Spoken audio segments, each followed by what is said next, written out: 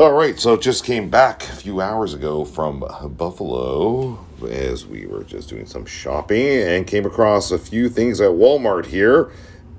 Beetlejuice. Yes, the Neca Beetlejuice is like a reissue with a striped suit. So, I mean, you know what? I'm going to give it a try. My cat Garfield seems to like him too. He's like, he wants me to unbox him.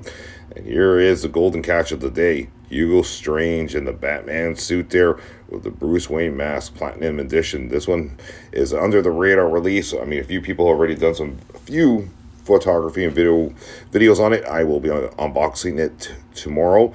And then the Riddler from Batman Forever. Can't wait to unbox this one and put him right next to the classic Riddler and doing comparison as well. So looking forward to this Batman Forever Riddler. Head sculpt looks great on it, no doubt about it.